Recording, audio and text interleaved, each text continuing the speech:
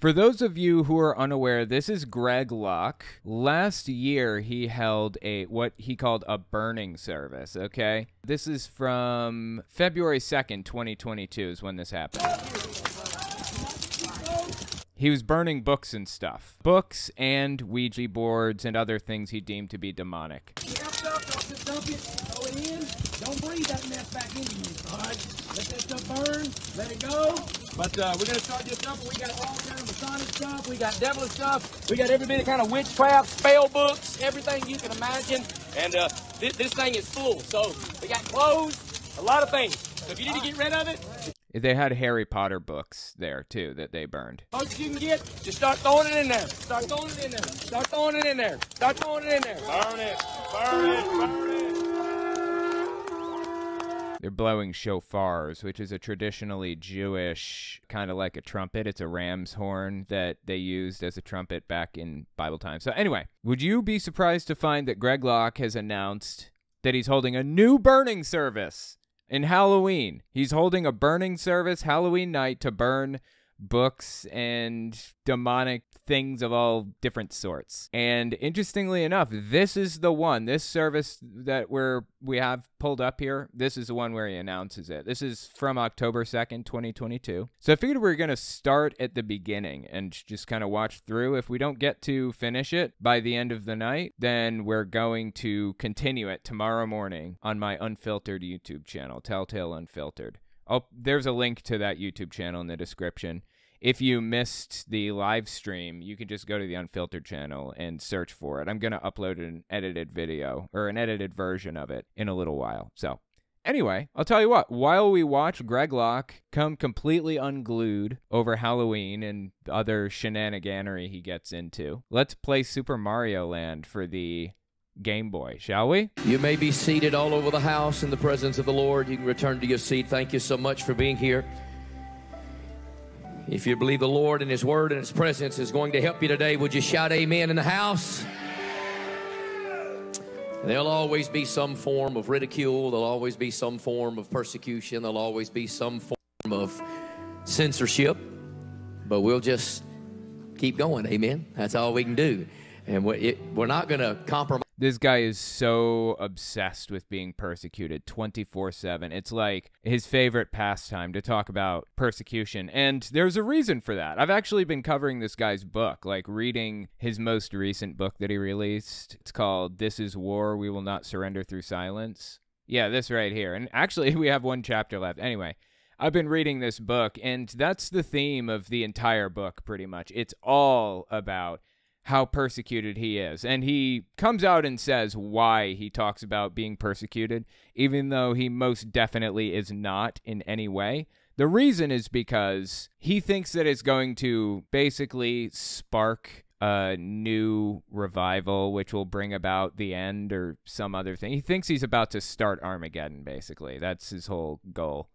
Compromise truth just because it makes people feel uncomfortable. Not going to compromise the gospel for a bigger crowd. People are coming because of the truth of the gospel. Amen. So actually, Greg Locke is very inaccurate with his interpretation of the Bible. Like, he's still a Christian, of course. I'm not going to deny his status as a Christian, but just about everything that he says is contrary to what the Bible would expect. Let me just give you one basic example. Greg Locke says the Bible doesn't want him to compromise and stop holding church service through COVID, right? Actually, the Bible says where two or more gather, God is with them. And it says to follow the laws of the land in Romans 13. So Greg Locke, what he should have done actually is he should have split his church into 10-person groups and gone from group to group shepherding each section. That's what he should have done if he wanted to be in line with what the Bible expected of him, which is following government expectations during lockdowns and stuff, right? But no, he didn't. He didn't do any of that. You know what he did? He screamed about being persecuted constantly and refused to lock down his church, refused to even hold Zoom services or have them wear masks or anything at all. Refused to do anything. That is straight up unbiblical in my mind. As far as I can tell, Greg Locke is a completely unbiblical pastor and talks about how he's the only one that follows the Bible. It's completely ridiculous, honestly. Whatever. YouTube can have it. That's about 150,000 people that normally watch on that particular platform that aren't able to watch, but they can just hop over on to Zuckerbuck's page. Amen. They can hop over. Okay, this is like the second or third person that I've heard call him Suckabuck. What does that mean? I don't understand. Why does he keep calling him Suckabuck? He's obviously referring to Zuckerberg, right? Mark Zuckerberg from Facebook. Am I missing something? Over there and watch a little Facebook, and we're going to figure out. I'm going to call an audible. I need to meet with we're going to meet with the whole media team this week, and the Locke media team, the Global Vision media team. We're going to figure out where some other place. I got a Rumble channel that's verified. We'll start streaming on Rumble. Yeah, you know what else he has? He has a YouTube page, and that honestly deeply upsets me. I have to follow terms of service on YouTube. He should have to also, and he most definitely does not. Out of curiosity, let's find out how many Rumble followers he's got or whatever. Okay, Greg Locke has... Oh, he's got 5,000 subbies on there. Okay, his YouTube page has over 100,000 now, I think. Over 100,000 subbies. That is a lot of subbies. And so when they come against us, we'll just punch back with the truth of the gospel, amen. We're not going to go away. We're not going to quit. Ultimately, if all the platforms go down, then guess what? 2060 Old Lebanon Dirt Road, Mount Juliet, Tennessee, 10:30 on Sunday, 6 o'clock deliverance service, 7 o'clock on Wednesday nights. He acts so persecuted. He needs people to believe that he's persecuted. He needs it. 6:33 prayer on Saturday, and things break loose. We'll just go every day of the week, praise God. Just feed people, love people, help people, and just have revival all the time. We're not going to stop just because YouTube can't figure out if they want to be communists or not, okay? And he is convinced that there are communists everywhere, around every corner. Are the communists in the room with us right now, Greg? All right. Okay. So that's never fun when they do those things. But look, God's got it. We're not worried about it. You better buckle in because it's going to get a whole lot worse before it gets any better in this nation. But once again, trying to convince people that the end is nigh. And if you don't follow his instructions for how to deal with the end or whatever, you will die in Armageddon. It's insane. It's building in fears and phobias is what it's doing right now. That's what's happening right now. It's honestly sad. I see this kind of thing with cults all the time. But I got news for you. It's going to get better because God's continuing to do a work that is unbelievable in our midst, not just on this campus, but all over this nation and around the world. I believe God's winding up for a grand slam for the gospel. It's going to be so beautiful. There's so many remnant churches, small and large alike. Remnant church is a reference to something in the Bible. I forget which verse it is, but it's basically alluding to Bible prophecy. They believe that everybody is going to turn away from the church except for a very small number of true believers, and then they're going to pick up arms and everybody who didn't follow God to the end or some other thing. Let me look it up. Remnant Church Bible verse. Romans 11:5 and Revelation 12:17. And the dragon was wroth with the woman and went to make war with the remnant of her seed, which keep the commandments of God and have the testimony of Jesus Christ. New Testament verses that refer to a faithful remnant include Romans 11:5 and Revelation. So anyway, yeah, that's the belief. That's why he refers to the remnant church. He believes that he is the remnant church. And every other televangelist or evangelical out there who doesn't go to his church, like, for example, Kenneth Copeland followers, are evil and not members of the church. They're actually members of the Church of Satan secretly and all this other crazy stuff. He's the only real Christian in his head, where in reality, he doesn't even follow Christian expectations or biblical expectations. I gave you just one example earlier about him, specifically disobeying what the Bible says intentionally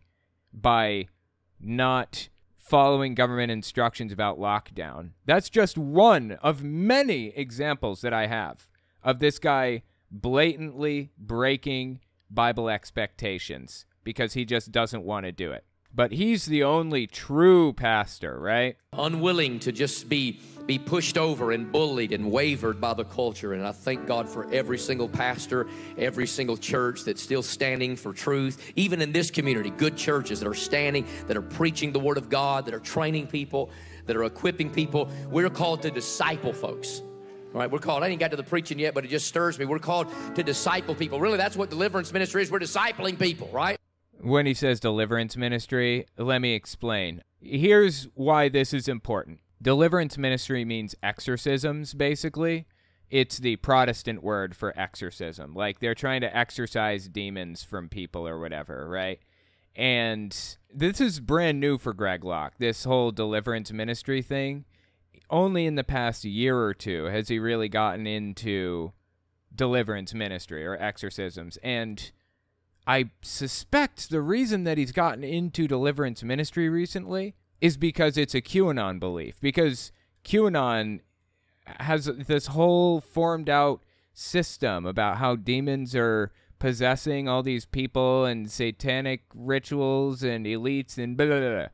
So I suspect, I have circumstantial evidence to believe that Greg Locke fell headfirst into this deliverance stuff as a direct result of his QAnon beliefs, which he does hold. He does hold QAnon beliefs. So anyway, take that for what you will. Let's keep listening to him here. We're discipling people. It's not enough for someone just to walk an aisle, sign a card, and pray a prayer. The question is, where are those people after they pray that prayer? I want to see their lives changed through repentance. I want to see their homes put back together. We're celebrating victory in people's lives and watching the Lord do some marvelous, beautiful, fantabulous things. Fantabulous. Love it. And so we'll just, we'll let them censor us all they want to, but at the end of the day, Who's censoring you? What is he talking about? Who's being censored? He's standing up here at his church saying whatever the hell he wants. I don't understand.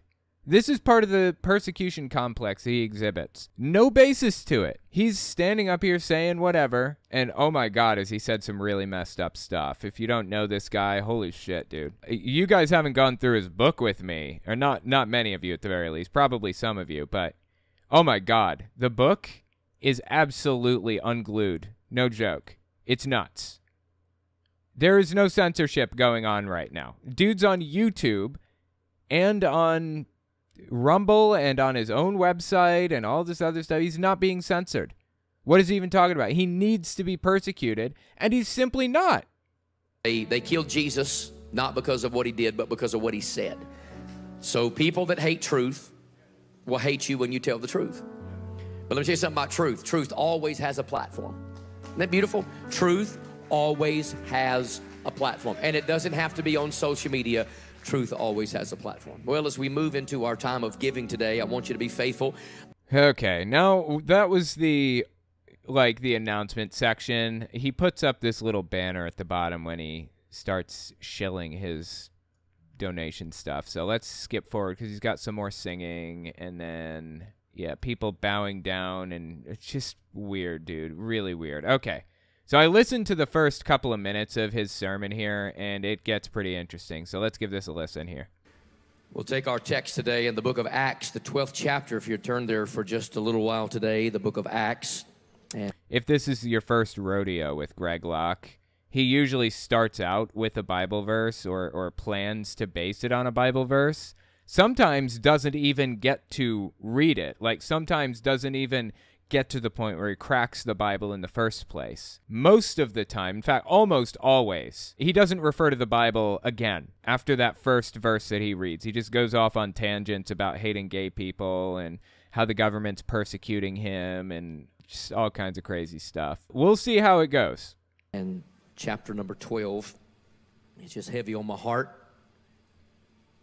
Okay, Acts 12. Both under the tent and online. I trust that you'll use a Bible and you'll follow along and let the Lord speak to your heart in such a very precious way. I'm not going to have you stand and read the text. Yeah, usually he has people stand when the Bible is read in his church. That's weird, right? I don't know. Jehovah's Witnesses use the Bible a lot. Incorrectly, but they do read a lot of Bible verses throughout, their sermons or whatever. They couldn't possibly have people stand to read every verse because they'd just be up, down, up, down, up, down. Like I said, Greg Locke reads maybe one verse, if that, usually. So we'll see how this one goes. Merely because of the fact that I'm going to preach right back through the same 17 verses, and it'll take just a little bit of time to have you stand and read those 17 verses. And so I'm going to go back and read every single one of them, and I'm going to preach just through all of them today. And so I'm well aware of the fact that when I was in college, they say things like this: don't ever tell people how many points you got. Don't ever tell people how many verses you've got. See what I'm saying? Like, the guy was he told everyone to stand. He's supposed to be reading a Bible verse right now, and for some reason he's gone off on some weird tangent about college or something. Like, I don't understand what's happening right now. Because they'll be clicking them off and they'll be counting them down. Well, I don't think you're here to see how quick you can get out, amen. I think you're here to let the Word of God absorb into your heart. The Bible says to meditate. You know what the word? Dude, are you going to get to the Bible verses or not? This is what I'm talking about. He just goes off on tangents that make absolutely no sense whatsoever. Meditate, the Bible means to marinate. It's like a good piece of meat. You marinate that meat, then you cook it up. And so we're going to marinate in the Word of the Lord today in some people, very familiar story. For others, maybe not so familiar. But certainly some very wonderful, powerful, and familiar principles that we're going to have to entertain in our hearts and our minds today. Some things that I need you to wrap your head around. I'm going to go slow. I know the last few weeks I have purposely tried to dial back on my... Dude, just get to the Bible verse. Are you kidding me? What is he even talking about right now? Who cares? I thought this is supposed to be a sermon about the Bible, right? Is he going to read the Bible verse or not? He's going to stand up here and talk about how much he loves the Bible instead of reading the fucking thing. Come on. Big charismatic personality, just because I want you to get the punch to the gut that the Holy Spirit is trying to give all of us. And so oftentimes people say, both here and around the world, "Oh, Pastor, I just want you to know that message stepped all over my toes." I say, well, I was missing the mark then, because I wasn't aiming for your toes. I was going for your heart. See, this is really funny, actually. God, I couldn't have picked a better moment to mention the fact that the dude doesn't even get to Bible verses most of the time. Because... seriously, he said, okay, we're going to turn to Acts. Are these people still standing? Didn't he ask them to stand? This is how it goes usually in his sermons. He starts out, he says, we're going to base it on Acts 17. Doesn't give us the verses yet. He's about to give them to us. And then he never fucking gets to it. What's going on here? Jesus, this guy does not know how to, stay on topic at all. He's like Donald Trump, actually. He does things the exact same way. He's not following an outline or anything. He's just kind of going for it, and not really making much sense in the process. And so I'm trying to shepherd your heart. And don't ever get to a place where you believe when people say things like this, well, just follow your heart. No, the Bible says that your heart is desperately wicked and deceitful above all things. Who can know it? So we have to preach to the heart so we can change the heart. I can change your mind, but if your mind is changed and your heart is still corrupt and perverted, it's not going to change your life. Okay, you can change your mind without changing your life, but when you get your heart change, you get a new heart, you get a new start. Can I get a... Okay, I don't know what he means by heart. I wish he would define the word heart here, because what's the difference between changing someone's heart and changing someone's mind? Isn't that fundamentally just kind of the same thing?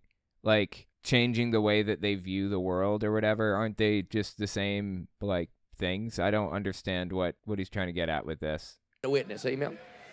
I feel like he's using, it's not a deepity, but a deepity is something very specific, and it wouldn't apply here, but I feel like he's trying to say something that sounds really profound, but it's not profound at all. It's just nonsense.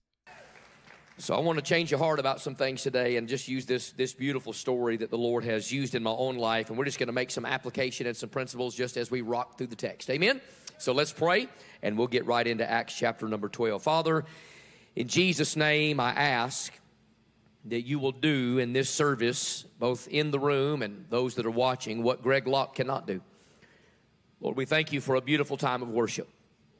We thank you that indeed the very presence of Jesus is what makes heaven heaven. Without Jesus, it doesn't matter if there's streets of gold, doesn't matter if there's angels, it doesn't matter if there's all of these things. Without the presence of Jesus, there's no heaven. And Lord, even on this earth, without the presence of Jesus, nothing matters. Nothing matters in this tent.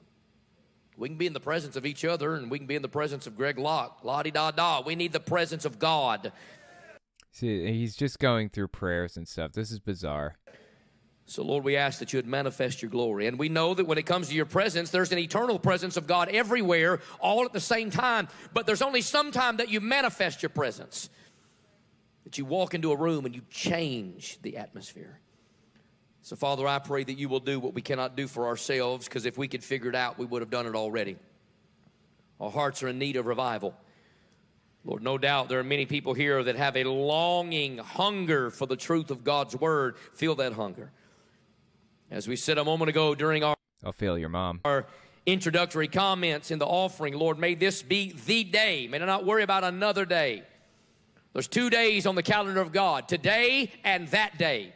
Okay, he's said this a billion times. This is one of his favorite sayings. There are 2 days on the calendar, today and that day, i.e., I guess the end is what he's getting at. He's an apocalypticist. He's obsessed with the end. And he deeply, to the bottom of his heart, believes that the end will be here in the next few months. He hasn't given us a specific date or a specific timeline, but he says it's here. We're in the season. It'll happen any 5 minutes now, basically. And we better be ready today for that day, because that day's coming. So, Lord, help us to focus by faith on the Word of God. Remove distractions. Lord, I'm not so naive as to think that there's people in this room that are just absolutely hurting and broken, and so I speak a word of power and grace and healing and hope and comfort over them right now.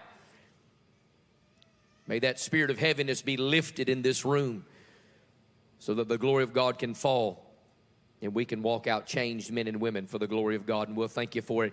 Dude, that was a long, pointless prayer. Oh, my God. In the mighty name of Jesus, and all of God's people said. I've often told you that the book of Acts and all of its 28 action-packed chapters are hands down my favorite book in the entirety of the New Testament. Oh, yeah, we were supposed to be talking about the book of Acts, right? Something we still haven't gotten to. Wasn't he supposed to, like, are they still standing? I think he told them to stand, didn't he? And they were standing there waiting for him to read the verse. And here we sit still waiting. And how far in are we? I think we're like at least 5 minutes into his full sermon, right? This is nutty. Shall I say it's my favorite book in the entirety of the Bible? I think my favorite book is the book of Romans, kind of unrelated. I'm supposed to be letting him talk here, but the book of Romans was written to a congregation that, oh my God, I just lost everything in 30 seconds or less. The book of Romans was written to a congregation that was formed out without Paul's supervision. The others had Paul's supervision, and the book of Romans was written with the intent to guide them, to help them learn to be Christians, basically, follow the expectations that Jesus laid out or whatever else. So that's the book of Romans, and that is where you find a lot of the, if you rebel against the government, then you're a piece of shit. If you're supposed to love your neighbor as yourself and treat others the way you want to be treated, and a lot of that other stuff. That's where a lot of that stuff comes from. Church that looks like it popped right out of the book of Acts. I often tell people, and I often notate to my pastor friends, everybody wants a biblical church until the book of Acts starts breaking out all over the church house. Oh, fascinating. So he's saying he likes Acts because it's more hellfire and damnation than some of the others. Interesting. I like Romans because it's not as hellfire and damnation. And then things look a little bit different. And I want you to know that the reason there's no ending to the book of Acts is because prophetically we are still the fulfillment of Acts chapter 29. We are still watching God do today what he began 2,000 years ago on the day of Pentecost. God's not dead. God's still speaking, and there's still authority in the word of God. If you believe that, can I get a witness today? Okay, that's complete nonsense. What he just said is unbiblical. It's an unbiblical belief that he holds.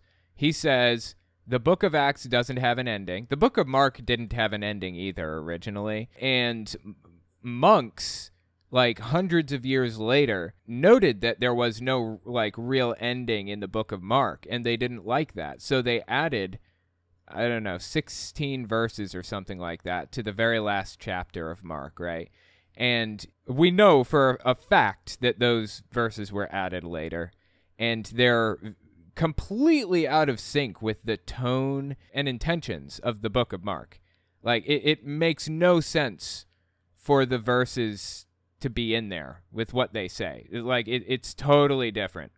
So anyway, some books just don't have an ending, and that could be for a variety of reasons. One reason could be because we lost the ending. Maybe we didn't recover it. I mean, that's very possible. In fact, I'd say likely. One reason could be because the people writing it didn't get an opportunity to finish it. There are a bunch of reasons, but Greg Locke is going with the completely unbiblical reason of because we're still fulfilling the ending today. There's no reason to believe that. But nobody ever accused this guy of being biblical, so. Hey. So the book of Acts may have some strange stories, may have some unusual analogies, but it's got principles that are packed with spiritual, theological, doctrinal truth that we must learn to sink our teeth into if we're going to get off the milk and grow into the meat. So what? Dude, have we even read a verse yet? I don't think we have, right? I think we're still waiting. Is his crowd still standing? What's happening in the middle of this book in chapter 12 is strict persecution from the government has come down upon the people. Now, I'm not... Oh, please. Like I said, I'm reading his book right now, like, This is War, We Will Not Surrender Through Silence. I'm reading it right now, and the overarching theme through the entire thing is persecution. Greg Locke is persecuted. Christians are persecuted. And the reason that he leans into it is because he thinks that's going to work people into a blood frenzy such that they will be motivated to bring about the end themselves. They'll be motivated to bring the end of whatever. I don't know. I mean, he thinks that's what's going to be necessary to bring about Armageddon, basically, for everybody to feel like they're persecuted. It'll bring more people into the church, basically. Going to make applications and analogies that aren't there. But unless you cannot pay attention to the season that we are in, you better know something, and you better know something well. Things are going to progressively and continually get worse in this nation and around the world for anybody that calls themselves a blood-bought, born-again, Bible-believing child of God. You and I have become public enemy number one. And if you don't believe that, you have not watched 5 minutes of the news lately. They're building a narrative. And the narrative is the churchgoers are the troublemakers. Okay, Greg Locke doesn't actually watch the news. He said you're not watching the news right now. He doesn't watch the news. You know what he does? He reads other people's assessments of news articles on Facebook. He talks about the articles that his grandma sends him or whatever because she's all freaked out that, like, the end is right around the corner. That's how I believe that's how he consumes his news. That's the impression that I get. Because I am constantly hearing things from Greg Locke that came straight from, like, famously fake Facebook posts and stuff. Viral, fake Facebook news. He's repeating that all the time. Like the idea that McDonald's is, like, promoting witchcraft in Happy Meals. It's trying to get kids to practice spells in Happy Meals and stuff. And just insane stuff constantly from him.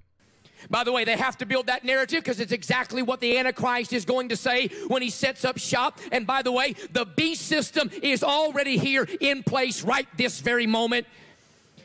The beast system, is that what he said? This is getting into deep Revelation lore that I'm only a little familiar with because Jehovah's Witnesses have different beliefs about all of this than others, and that's how I grew up. So I know Jehovah's Witnesses' beliefs on it backward and forward, but I don't know. It's going to be... we'll see if we can wade through this. I'm hoping I'll be able to figure out what he's getting at, what he's trying to communicate.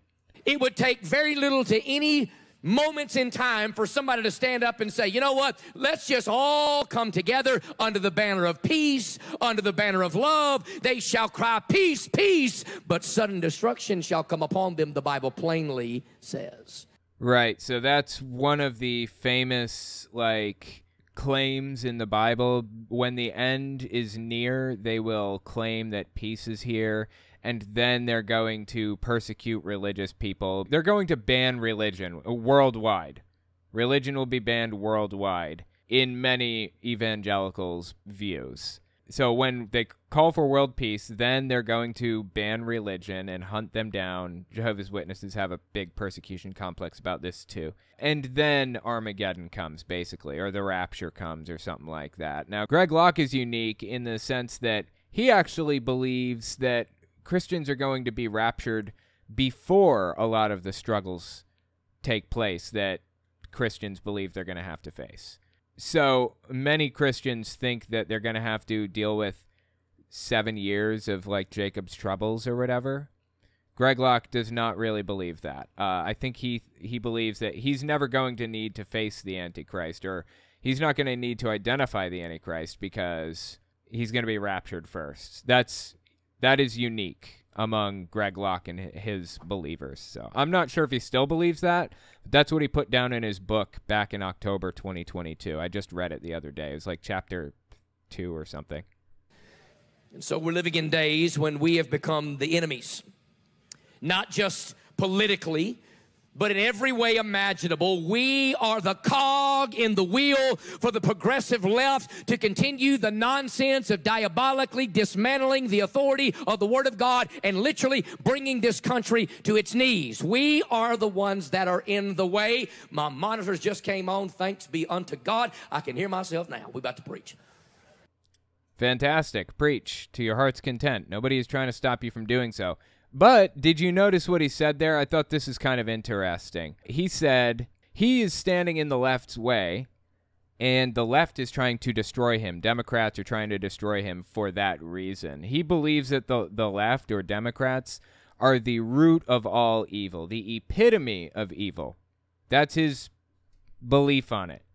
And he said, if you're a Democrat, you do not belong in his church. He said that just the other day, which is, to my knowledge, very illegal, according to, like, he should be losing his tax-exempt status for something like that, but that's neither here nor there. That's a totally different story. Anyway, he views anybody to the left of hunting the homeless for sport as the root of all evil.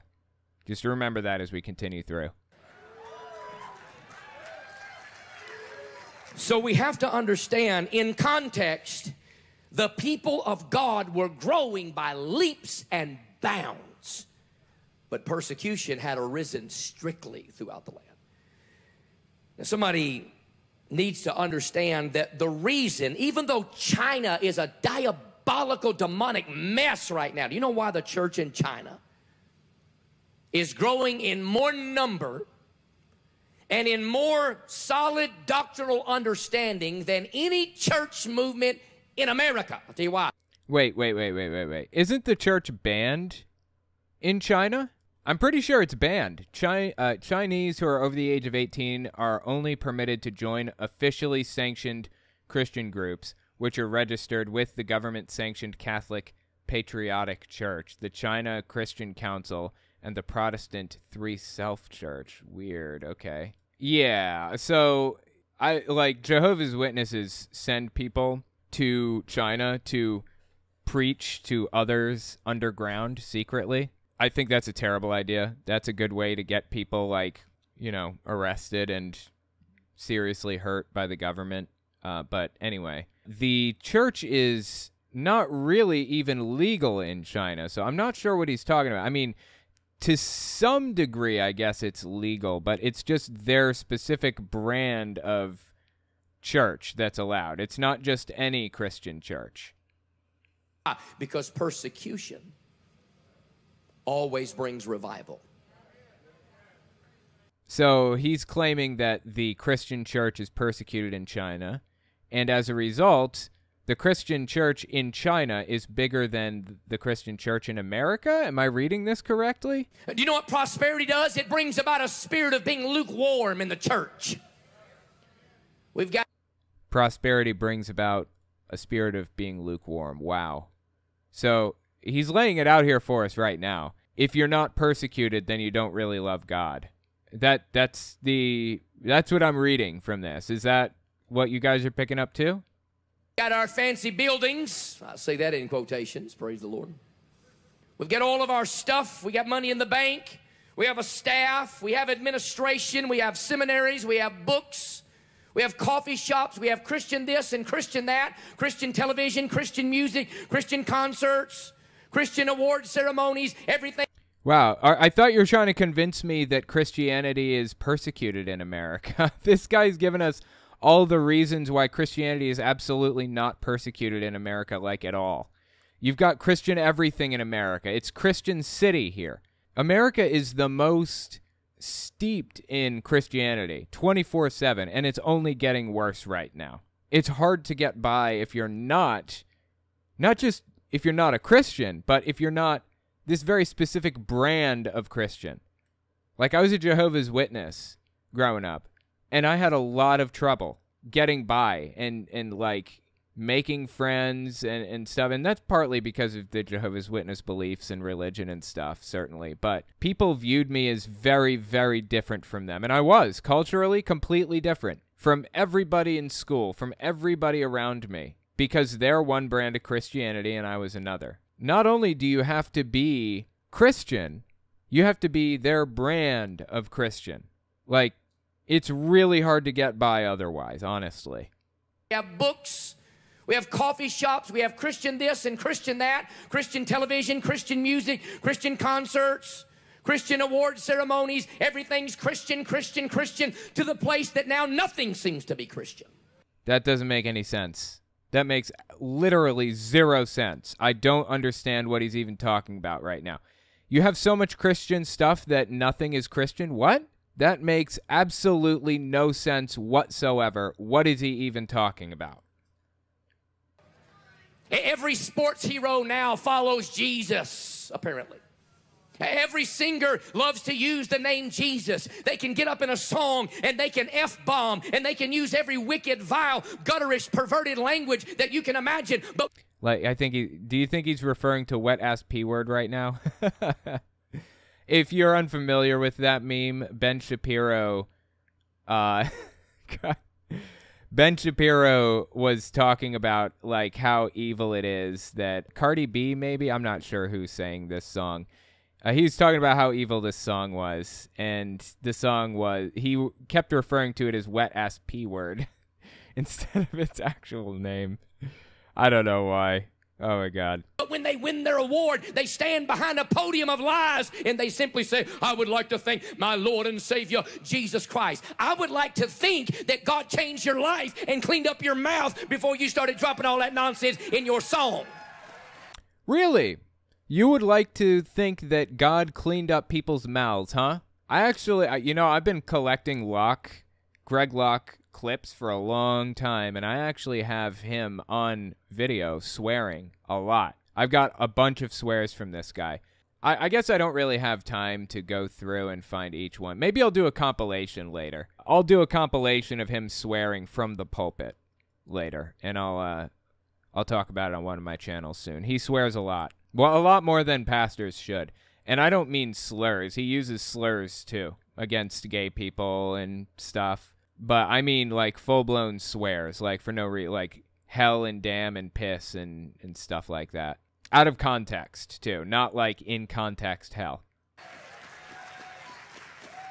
So now we have a generation of fickle people that don't understand persecution. So when persecution begins, everybody wants to deny its reality and say, oh, no, the church is not going to be involved in any persecution. After all, buckle in, la-di-da-da, Jesus is going to snatch us out of here, and we're never going to have any problems. You've been lied to.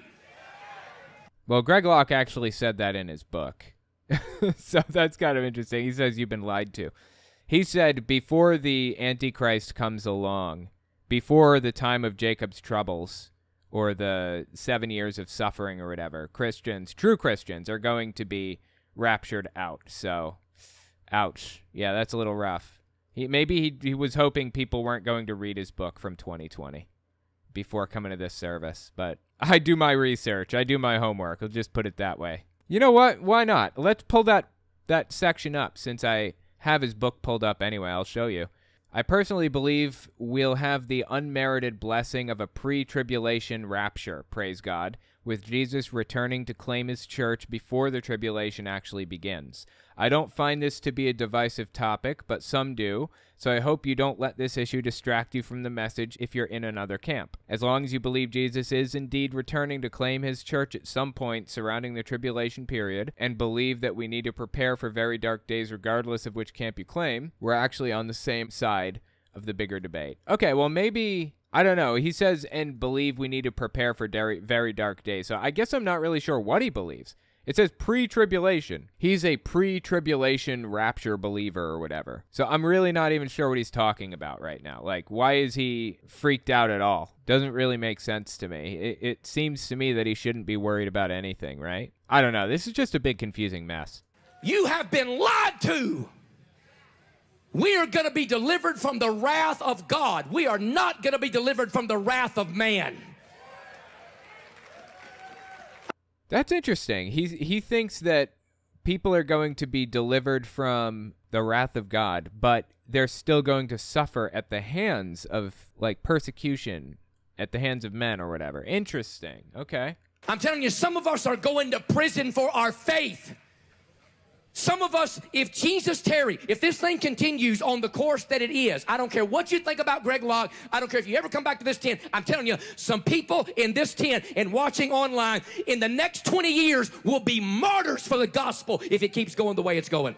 Oh, please. Well, that's interesting. I feel like he kind of gave us a time frame just now, didn't he? The next 20 years? Fascinating. Oh, he's so obsessed with persecution, though. Oh, my God. He deeply to the bottom of his heart believes that he's going to be, like, sent to prison. In fact, he even fantasizes about it. Seriously, I'm not joking. Well, I covered it on one of my videos recently. I don't have it pulled up right now. Anyway, he went through this big, long, drawn-out, like, vivid depiction of what's going to happen when the government comes to get him. And it says that his wife is... He's talked about this with his security staff and his wife and everybody. His wife, he's told her if she's not being arrested too, she might be, then she needs to hold the phone, the recorder, you know, the camera. Hold the camera and get right up in his face so that he can see, so everybody can see what's happening and listen to his message, and it'll go out all over social media. So she's going to hold the phone. His security staff said, well, should we, like, try to get you out the back door if they come to get you? And he's like, no, I want the world to see me being arrested and stuff. Seriously, this is like the definition of persecution porn. Like, I don't know what else to call it. It's absolutely unhinged from reality. This thing's not slowing down anytime soon. The persecution is here. No, it isn't. No, it isn't. Christians are the most privileged group in the country. In no stretch of the imagination are Christians persecuted in America. Like, not even a little bit. But I must be honest. Please I'm do. not going to be discouraged because the persecution is what brings about the revival. It comes through the back door of persecution, not through the front door of prosperity. That's what she said. That's why the prosperity gospel has been birthed out of hell.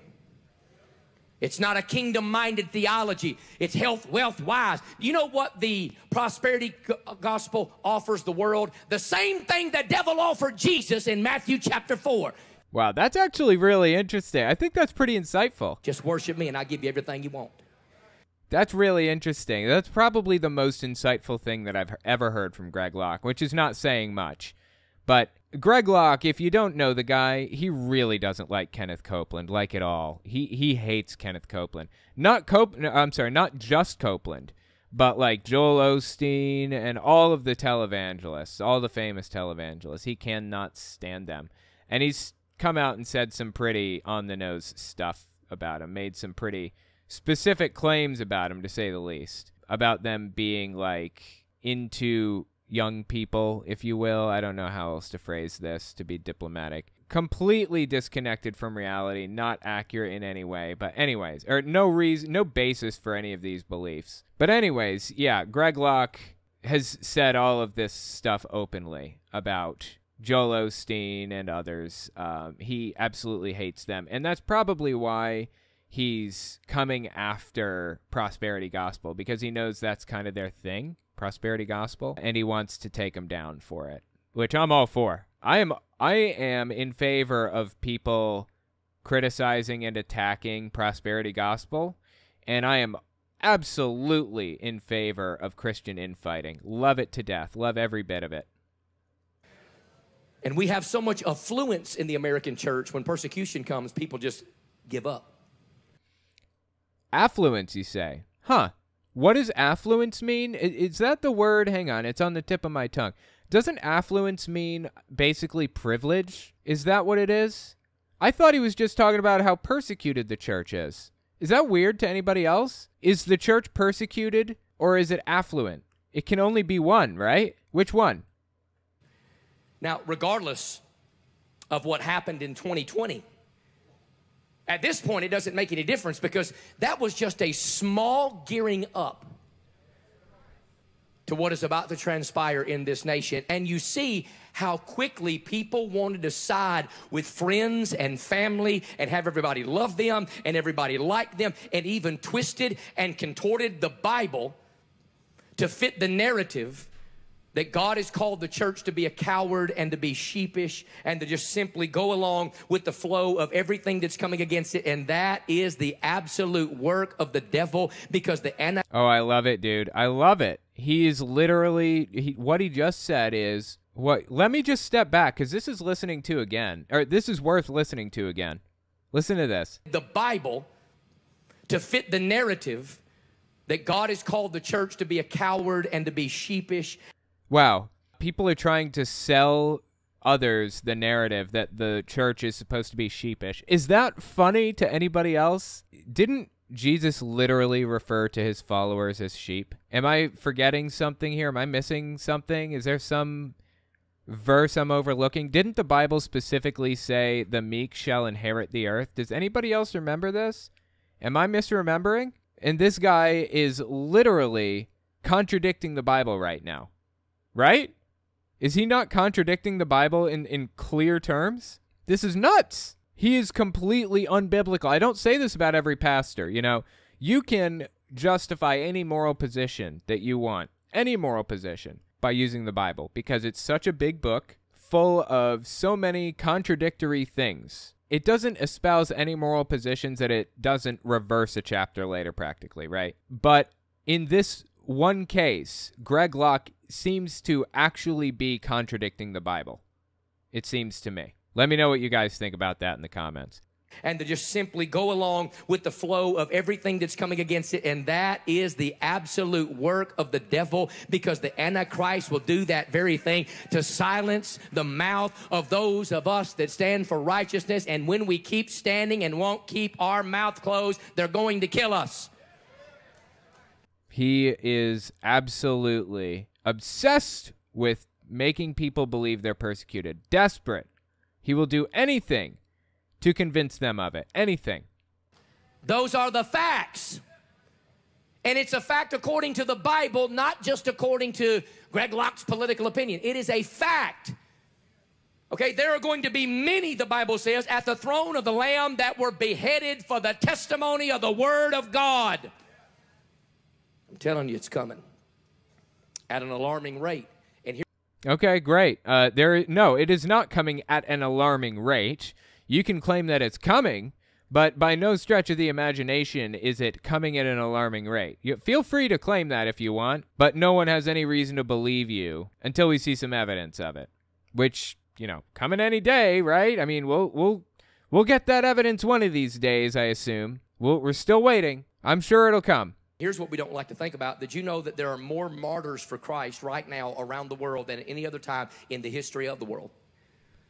Well, that's technically maybe true, depending on what you mean by martyr. People who believed in Jesus being killed for their belief, I guess maybe that's true in some African countries, maybe, or in China or something. Strictly as a function of how many humans there are on Earth. But on a per capita basis, no, absolutely not.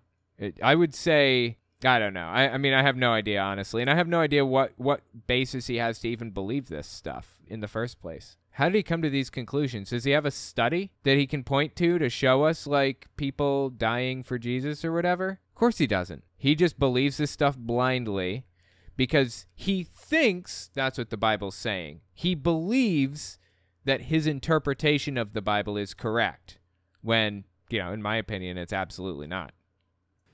People are having their eyes for simply standing up for Jesus. Oh, please, don't go down this road. I want to keep monetization. All over the world, and we don't want to think about that. We like third world countries in National Geographic, but we don't want to think about the fact that Islam today is off. Oh, my God, please, just... That's true. I mean, fair enough.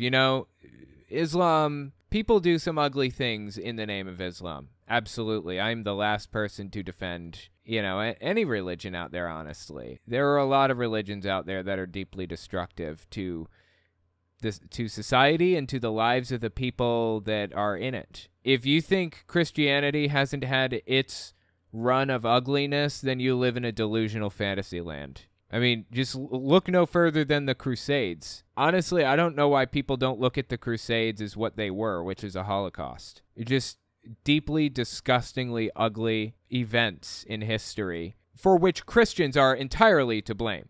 Entirely. Like, there's no other scapegoat here. It was Christians that did that. I'm just laying it out there. Yeah, Islam has its problems right now. It never really faced an enlightenment period the way that Christianity did. But this guy is trying to take us back to the Dark Ages as hard as he possibly can. Because they won't renounce the gospel of Jesus Christ. Yeah, let's not forget the Spanish Inquisition, right? Children that have more theological understanding than most pastors I know are being placed in cages and alive. Oh my God, please. I don't need the vivid imagery, and neither does YouTube. You know what? Actually, this one isn't on YouTube, I don't think, this video that he released. He does have a YouTube channel that he releases to regularly. I don't think this one is on there. Like I said, I'm the last person to defend Islam. It's not great at all. In fact, it's pretty destructive to people's lives. But I feel like what he's doing right now is trying to scapegoat Islam and pretending that Christianity doesn't have any problems at all or doesn't have a history with this kind of ugly thing. But the media don't want to talk about that. Because it's not happening here. You know what's happening here? We have people like Greg Locke screaming about being persecuted while he says that, gay people should receive the death penalty for just being alive. That's what's happening here. That's why the media talks about Greg Locke rather than Islam. Just putting it out there. What's even more sad and sickening is the church don't want to talk about it.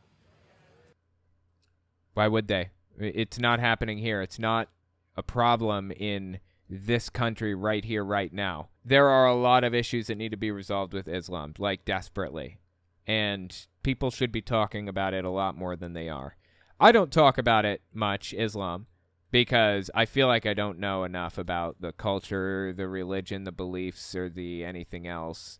I don't know anywhere near as much as many other people do, so I leave it to the other people to talk about. Generally, that's why I don't cover it. People around the world giving up their life for the cause of Christ. And honestly, the lukewarm church in America wouldn't even give up a cup of coffee for him. We're so prosperous.